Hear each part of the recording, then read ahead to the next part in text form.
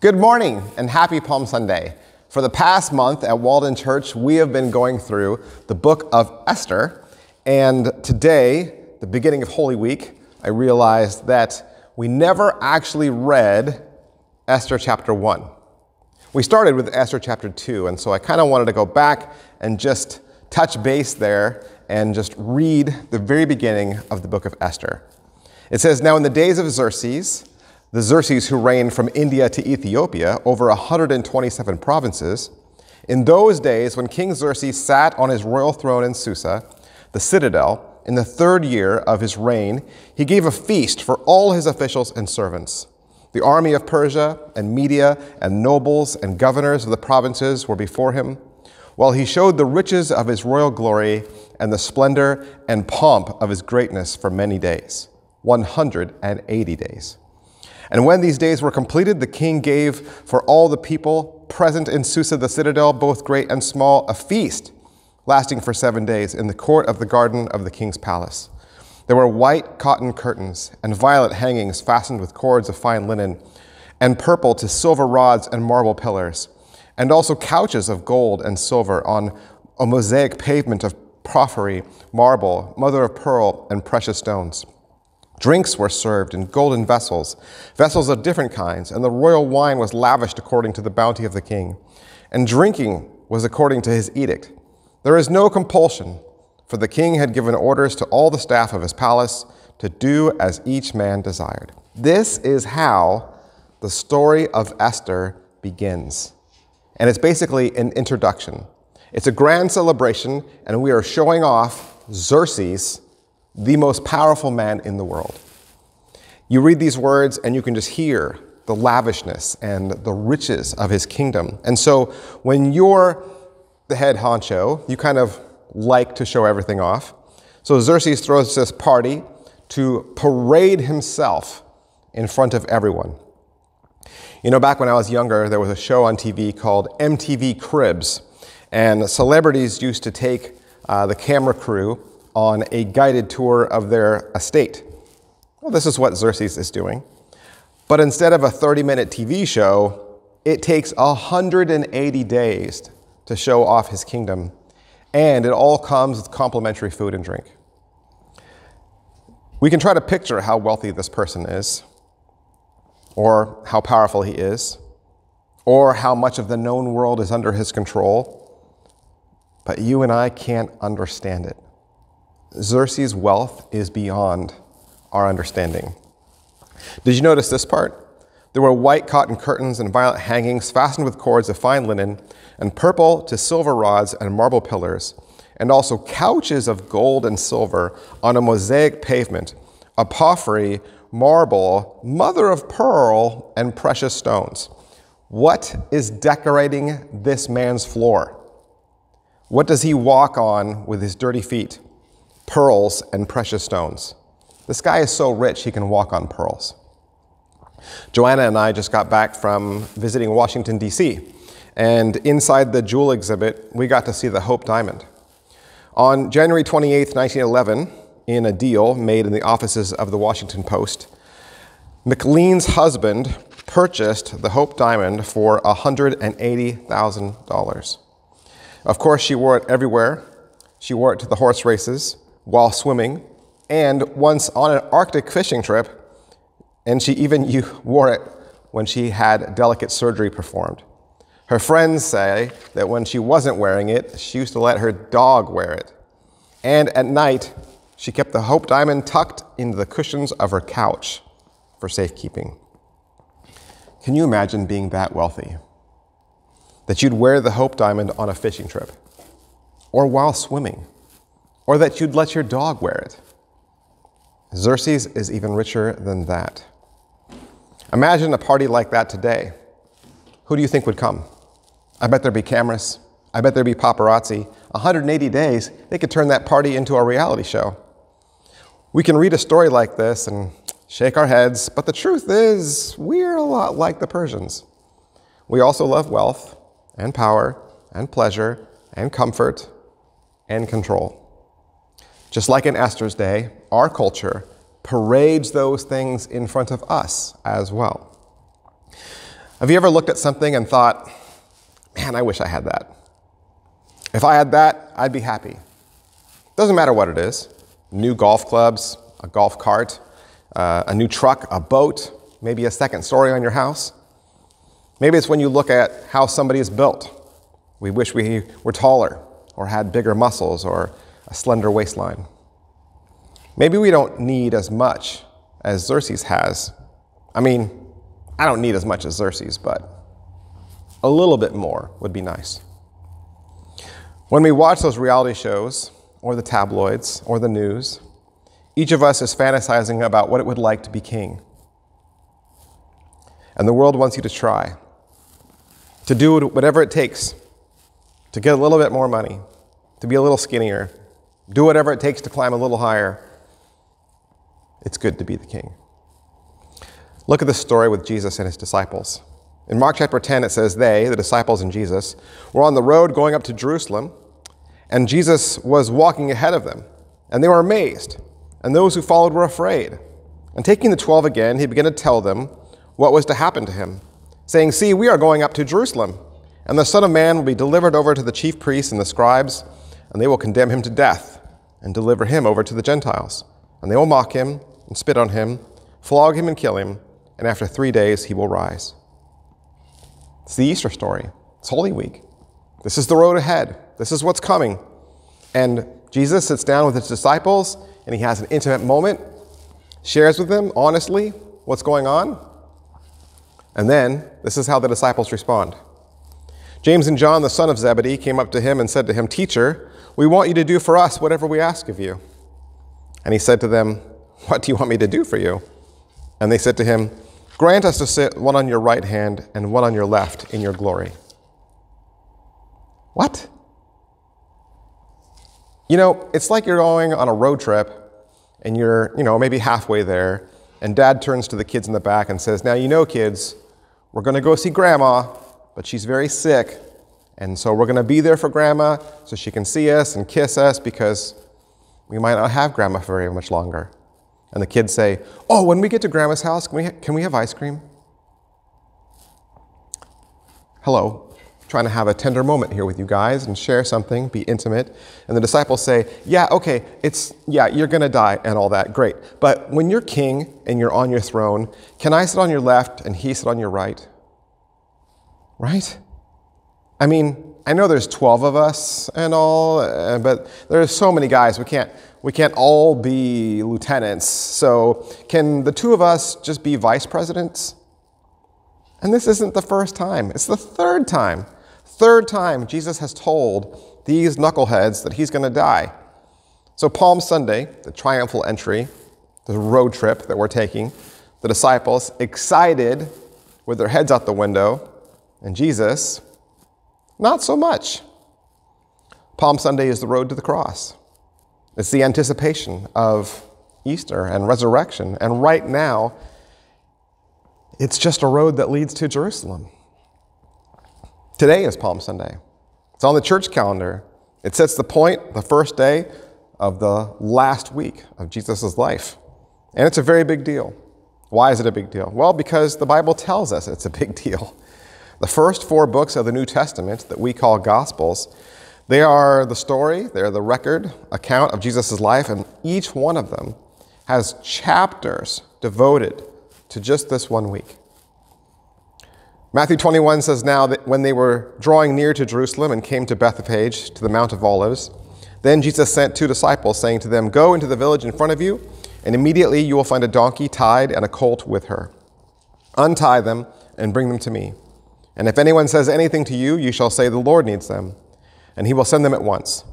This took place to fulfill what was spoken by the prophet, saying, 'Say to the daughter of Zion, behold, your king is coming to you, humble and mounted on a donkey, on a colt, the foal of a beast of burden.' The disciples went and did as Jesus had directed them. They brought the donkey and their colt and put on them their cloaks, and he sat on them. Most of the crowd spread their cloaks on the road, and others cut branches from the trees and spread them on the road. And the crowds that went before him and that followed him were shouting, 'Hosanna to the Son of David. Blessed is he who comes in the name of the Lord. Hosanna in the highest.' And when he entered Jerusalem, the whole city was stirred up, saying, 'Who is this?' And the crowd said, This is the prophet Jesus from Nazareth of Galilee. It's exciting, right? It's exciting. You can feel the excitement. You can feel the pomp and circumstance. Jesus is the king, and he's parading through town, and then the crowd goes wild. But not like Xerxes, right? This doesn't feel like Xerxes. This isn't Jesus pulling up to the movie premiere in a limo. Jesus isn't parading to show off. He's announcing. He's arriving. This is a grand entrance, and people who are watching, they know it. Jesus comes into Jerusalem as a king, a victorious king. And the people are admitting it because they're shouting, Hosanna. In Hebrew, it would sound like Yashanah, and it means, save us, we pray. The people are asking to be saved, to be rescued, to be released from oppression. They are begging Jesus to claim the throne and to rule. In fact, right before this takes place, there's another story where a few people cry out, save us, to Jesus as he walks by. Jesus isn't in a parade, and there's no crowd that's gathering, but a similar thing happens. And I think it's a good place to glance back and just take a peek at. Matthew 20, on the road to Jerusalem, Jesus is approached by two blind men. And look what the text says. As they went out of Jericho, a great crowd followed him. And behold, there were two blind men sitting on by the roadside. And when they heard that Jesus was passing by, they cried out, Lord, have mercy on us, Son of David. The crowd rebuked them, telling them to be silent. And they cried out all the more, Lord, have mercy on us, Son of David. And stopping, Jesus called them and said, what do you want me to do for you? They said to him, Lord, let our eyes be opened. And Jesus, in pity, touched their eyes, and immediately they recovered their sight and followed him. Jesus and his disciples, walking down the road trip, approached by two people who can't see. Interesting. They hear the crowd, they hear the commotion, and discover that it's Jesus himself who is walking by. And what do they say? They say, Lord, Son of David. But that's not his name. Why do they call him Lord, Son of David? The crowd tells them to be quiet and to shove off, and they yell all the more. Lord, have mercy on us, Son of David.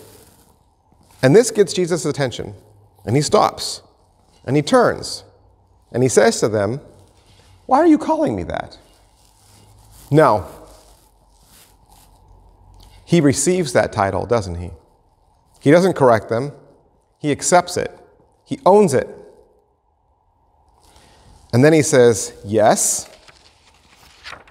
What do you want? Right? Yes, that's me. What do you want? So what does Lord, Son of David mean? Not very much to us, but to people who lived back then, it means everything. Lord is the word kurios, and it means owner. It means the one who decides. It means alpha. It means sovereign. It means chief. It means honor. And to a Hebrew, it's a word that you reserve only for God. What does Son of David mean? Well, 17 verses in the Bible call Jesus the Son of David. So it has to mean something. Well, who was David? Ask a Hebrew. Ask any Hebrew who David was, and they'd tell you that they have two great ancestors, two great forefathers. Abraham, he's the lawgiver, he's the great prophet, father of the people, and David, who is Israel's greatest and mightiest king. But David lived 1,000 years before Jesus. Well, Jesus is the direct descendant of David. That's why Joseph takes his family to Bethlehem to register for the census. Bethlehem is King David's home.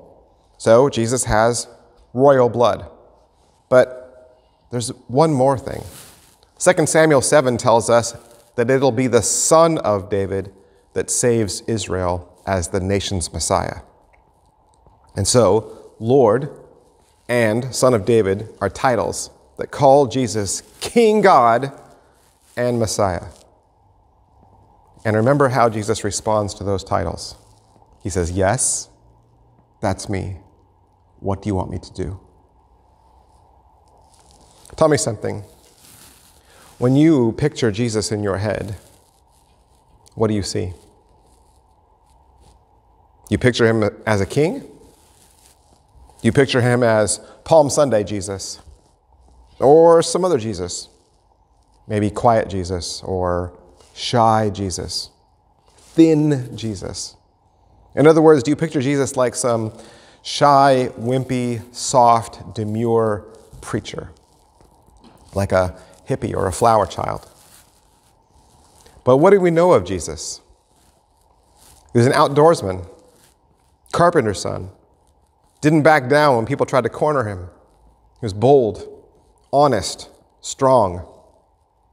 And when people looked at him, they said, "That's a king. That guy, he's going to be king someday. Now that's a guy that could save us all. I think he could do it. I really do." And the crowd on Palm Sunday call him Lord, Son of David. Those are big titles.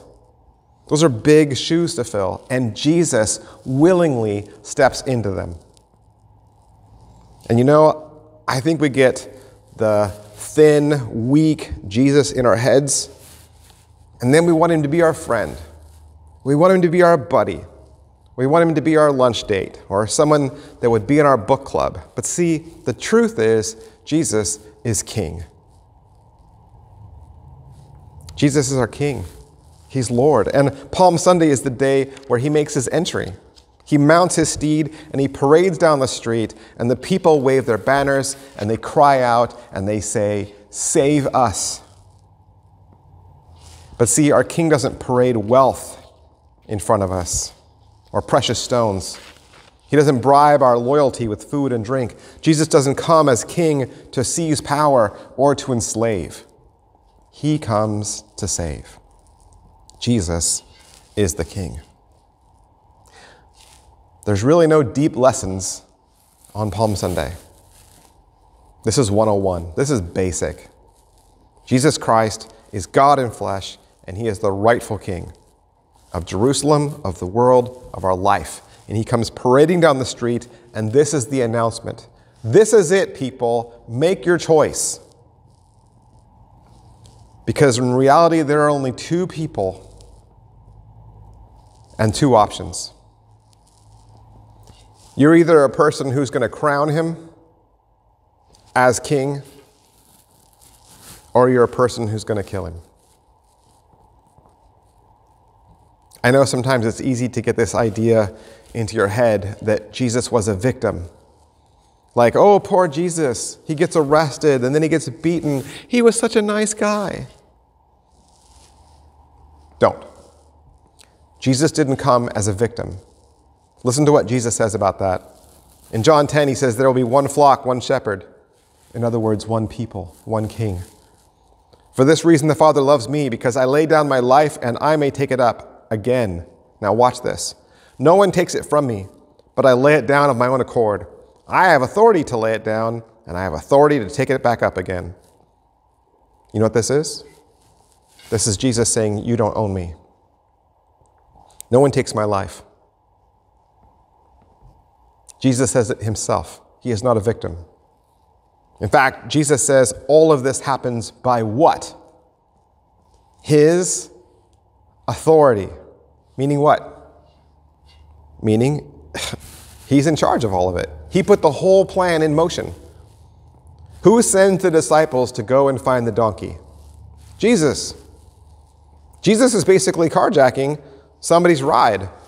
And he tells them, hey, if anyone tries to stop you, why would someone try to stop them? Because the animal doesn't belong to them, right? They don't have any arrangements to take it, no permission to take it. He says, if anyone tries to stop you, you tell them what?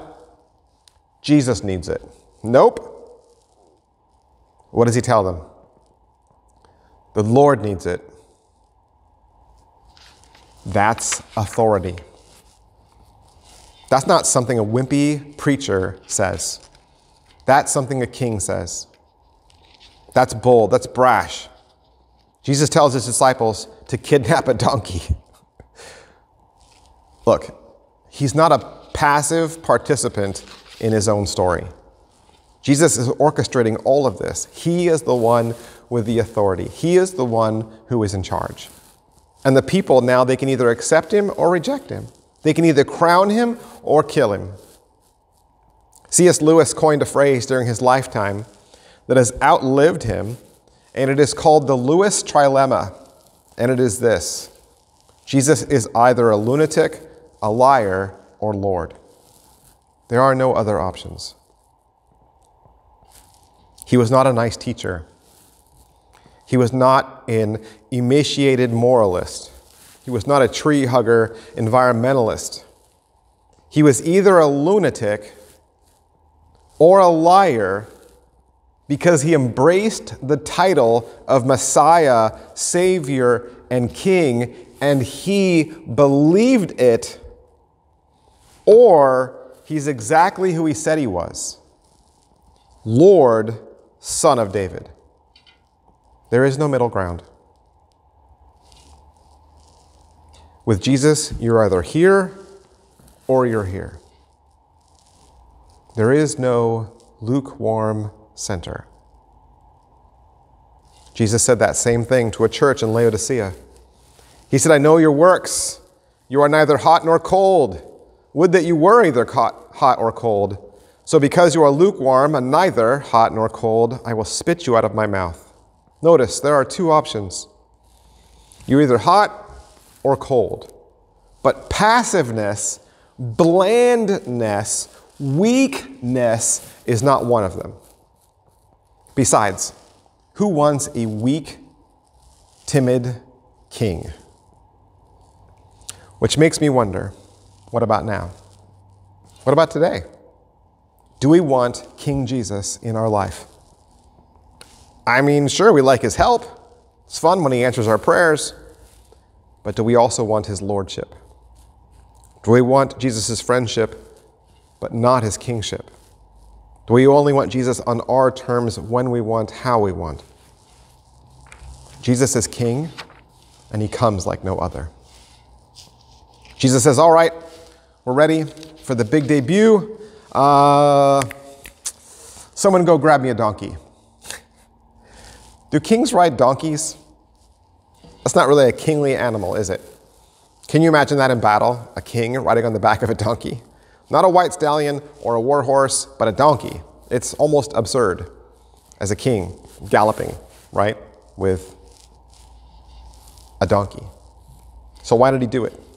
Why in this big moment does Jesus pick a donkey?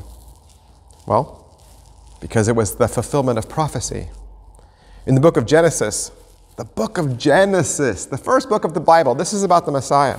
The scepter shall not depart from Judah, nor a lawgiver from between his feet, until Shiloh comes. And to him shall be the obedience of the people, binding his donkey to the vine, and his donkey's colt to the choice vine. He washed his garments in wine, and his clothes in the blood of grapes. Zechariah 9:9, rejoice greatly, O daughter of Zion. Shout aloud, O daughter of Jerusalem. Behold, your king is coming to you, righteous and having salvation is he, humble and mounted on a donkey, on a colt, the foal of a donkey. For generations, for years, the Bible has told the Hebrew people, your king is coming. Your rescuer is coming. He's coming with righteousness. He's not a bully. He doesn't throw his weight around. This king is right. This king is gentle, and he comes to you in humility. Jesus is king like no other, and he comes like no other. And he brings a kingdom like no other. His kingdom is authoritative without being political. His kingdom is heavenly without being elitist. His kingdom is powerful without being dominating. And you know another reason why Jesus is a king like no other? He doesn't ask his subject to die for him. He dies for them. Remember what Jesus said about his role as the Good Shepherd. He said, I am the Good Shepherd, and the Good Shepherd lays down his life for the sheep. See, Jesus doesn't ask you to take his place in the war against darkness. Rather, this king gives you his life. And today, on Palm Sunday, the day Jesus accepts his crown, how do you respond to that? Well, you respond by accepting his invitation. His invitation to a feast like no other. I read you the story of Esther again because we've been studying it all month, but also to show you one last thing. Isaiah 25 says, "On this mountain the Lord of hosts will make for all peoples a feast of rich food, a feast of well-aged wine, of rich food full of marrow, of aged wine well refined. And he will swallow up on this mountain the covering that is cast over all peoples, the veil that is spread over all nations. He will swallow up death forever, and the Lord God will wipe away tears from all faces, and the reproach of his people he will take away from all the earth, for the Lord has spoken." See, the feast of our King starts a little bit like the feast of Xerxes. Rich food, well-aged wine, and the world can give you all of that. But the passage says that part of living in this world is also living under death, living under a veil that threatens us all, covers us all. What that means is everything that you see that's amazing, all the amazing things in this world, every joy that you get to experience is at the same time covered by death. The pleasures, the joys, the relationships, the experiences, everything. That means that no matter how much you enjoy this life, it won't last. All the money and all the hope diamonds and all the pearl-encrusted floors can't remove the veil of death. But this passage says that he will swallow the veil up. He will swallow up death forever. On Skull Mountain, Jesus died the death we deserve. He rose again from death, and now we are invited to sit at the feast. A feast without worry. A feast without veil. A feast that will last not for 180 days, but forever. This is the feast you want to go to. And Jesus is the King you want to feast with. Palm Sunday is here. Your King is here. And he's inviting you to come to him and have your sins forgiven, to come to him and experience the life that you've always longed for. This Jesus reigns now on a heavenly throne, not on a donkey. And he also reigns in the hearts of believers. And after his resurrection, the Bible says, then the Lord Jesus, after he had spoken to them, was taken up into heaven and sat down at the right hand of God. Where is Jesus? He is immovable on a throne right now as King. And he will remain there until he comes again. Matthew 25 says, when the Son of Man comes in all his glory and all the angels with him, then he will sit on his glorious throne. Jesus sits on a throne and he only gets up once to come and get you. And then he goes right back to sitting on the throne. And where will you be? What will heaven be like? You'll be right there with him. Revelation 3 says, the one who conquers, I will grant him to sit with me on my throne, as I also conquered and sat down with my Father on his throne. Today is Palm Sunday. How many times have you said, well, tomorrow? I'll become more devoted to Jesus tomorrow. Tomorrow, I'll follow the King. Today is Palm Sunday. Yesterday's tomorrow is today. How many times have you said, well, I'll get more serious about faith after school. I'll get more serious about faith later. Tomorrow, I'll follow the King. Those times have come and gone. Tomorrow has a way of disappearing in a hurry. Besides that, what makes you think that later is going to be a better time to commit? Has later ever made a difference before? Jesus is here today, and so are you. This is what we call good news, a new beginning, a new life, and it's very easy to take a hold of. In fact, it's so easy, it's as simple as ABC. You just admit that you're a sinner, and there's no shame in admitting that. There's no shame in admitting you're not perfect. Heaven is not a reward for perfect people. If it were, none of us would go. Romans 3 says, all have sinned and continue to fall short of God's glory. And even after you become a Christian, you're still not perfect.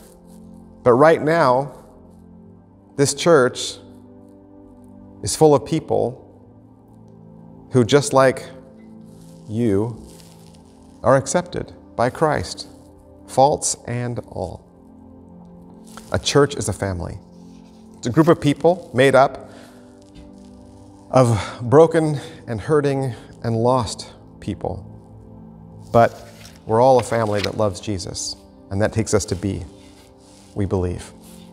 We believe in our King. We believe in Jesus. And if you believe that Jesus was a man, that he walked among us, but that he was also King, and that he came to rescue the world, that he came Palm Sunday morning riding on a foal, if you believe that Jesus can offer you the life that you've always wanted, belief is the key. Acts 4 says there is no salvation by anyone else, and there is no other name under heaven given among people by which they can be saved. So if you can admit that you're a sinner, and you can believe that Jesus is King, the Bible says the only thing you have left to do is confess it. Confess Jesus as your Savior. Romans 10 says, if you declare with your mouth that Jesus is Lord, and believe in your heart that God raised him from the dead, you will be saved. A new life and a new beginning is that easy. And if you're ready for that, I would invite you to bow your heads and receive the invitation from your King. Dear God, thank you for sending your love in the form of your Son, Jesus, so that I could be yours.